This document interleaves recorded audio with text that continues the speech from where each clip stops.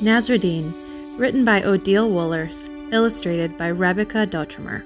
It's time to go to market, so Nasreddine loads up the donkey and sets off with his father.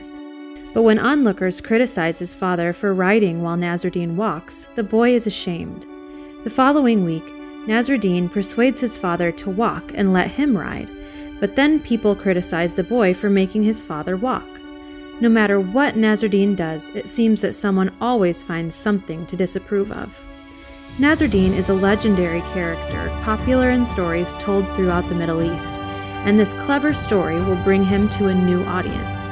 Accompanied by stunning artwork, this tale offers a gentle reminder to readers that isn't always necessary to listen to the world's criticisms.